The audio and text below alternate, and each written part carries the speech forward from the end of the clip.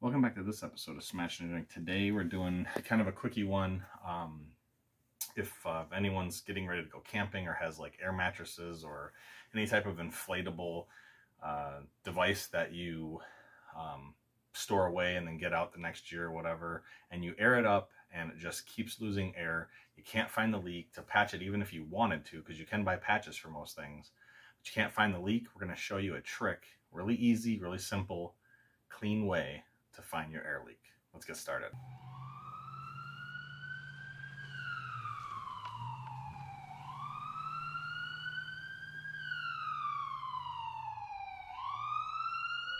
Smash Engineering.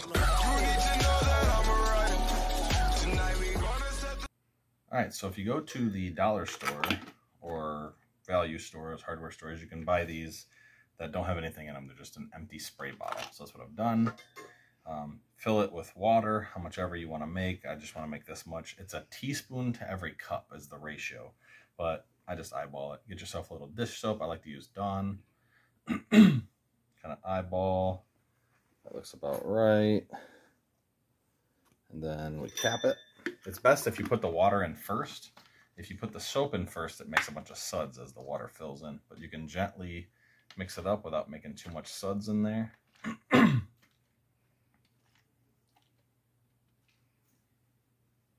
You can see it kind of tinted it a little bit. And then what you're going to do, we'll step over to my inflatable couch that I'm having a leak with, and I'll show you what we're going to do. All right, so the first thing you're going to do before you ever use this, if you have good enough hearing, I know we all don't, I particularly don't. I can hear some air leaks, but not the greatest. So first thing I do is air it up, and then I listen around my seams, kind of give it, if you got cats, look for little cat punctures, because cats, for some reason, love inflatable things. But just kind of listen around. And if you don't hear anything, or if you're incapable of hearing, you have a disability of some type, we're here for you. We're going to show you how to make a visual indicator.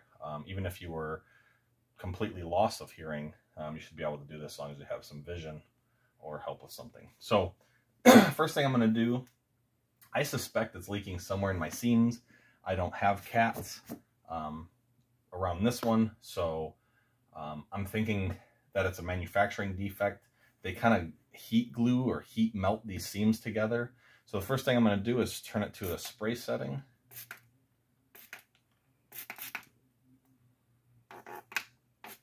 And I'm going to mist down my seams. Get a close up here.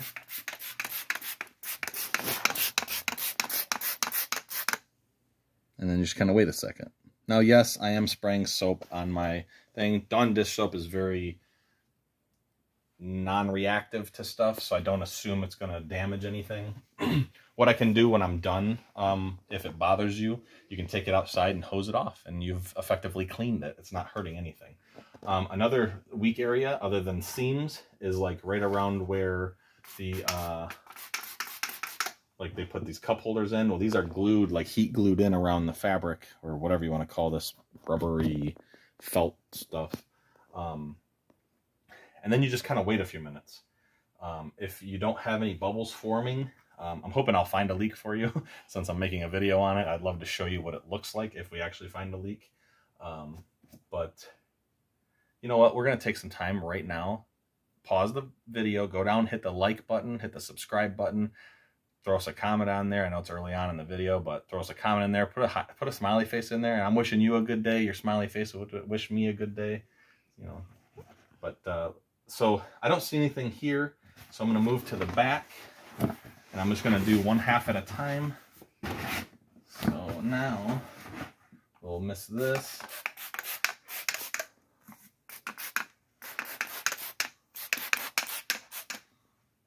Another good place to mist is in here, because this is where you fill it from. It does have a check valve in there. Obviously, I have it capped. Let's see. Check valve leaking?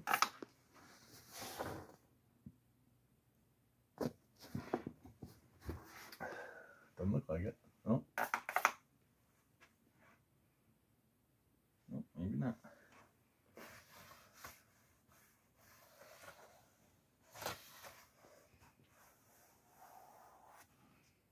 Alright, so then what I'll do is flip it over. and do the same thing on this side.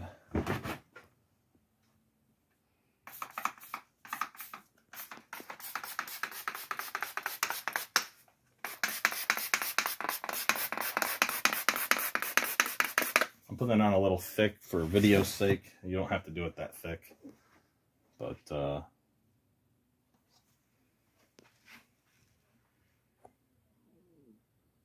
are little bubbles there. Bubbles are somewhat normal. I'm really hoping I do actually find a leak now. Should have thought about that before I made the video, but there is a leak somewhere on this, and we're gonna find it together. So we're gonna promote positive energy, and we're gonna find this leak maybe.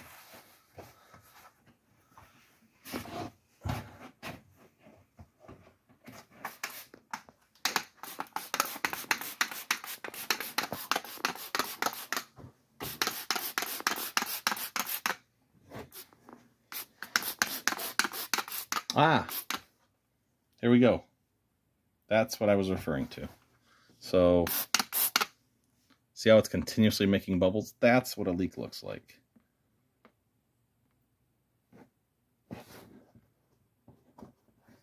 And it's right in. I don't know if that's a repairable area. Oh, I've made a mess now.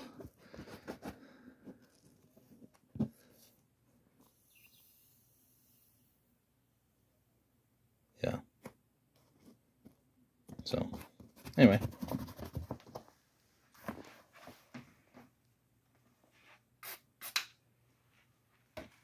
That. I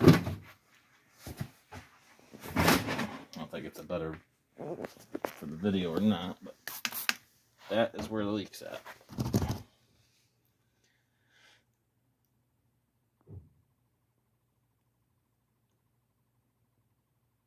So now what I'm going to do is I'm going to grab my hot glue gun, and I'm going to pull that point as far over as I can. I don't know. I don't probably actually won't be able to. But anyway, I'm going to let the air out, and I'm going to try to patch that. That's going to have to be a hot glue gun patch, or maybe super glue or something. The normal patches that you get are not made for like these little inner corners. They're more made for like if you have a hole up in here or something. But so there's kind of what I was waiting for it to do. That's what I was looking for. That's, if you mix your soap mixture right, that's what it'll look like. So this is what you don't want. That's a leak. But if you're having a leak and you're trying to find the leak, this is what you do want. All right, well, that's going to round out this episode. I'm going to go ahead and get to, now I need to get the soap off of this.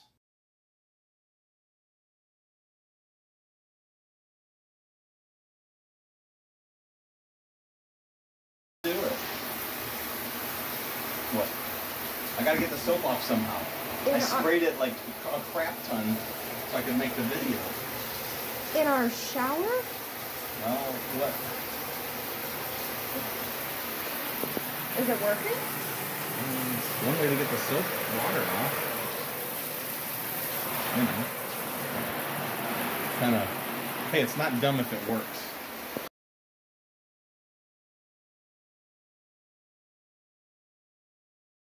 Because I don't think any glue or anything will stick to a soapy surface. At least I doubt it. And if there's some soap or glue, or if there's some glue or tape or whatever that does stick to a soapy surface, leave it in the comment section below.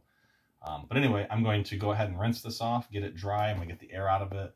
I'm going to memorize where the leak's at. And then I'm probably going to try to super glue it. I'm thinking super glue might be the best for this location. Super glue is not going to be good anywhere where you get bends. But because this is right around the cup holder, it's kind of stiff as it is. So I'm going to give super glue a try. I'll leave a comment in the comment section below if it works or not. But the purpose of this video was to help you locate the leak. If you want a video on how to fix it or how I fix it, leave that in the comment section. And I got a few air mattresses with some leaks. I'll post a video on how to fix them, but it's pretty straightforward. But anyway, thanks for watching. I'm so glad you tuned into this episode. Thank you for being here, and we'll catch you on the next one.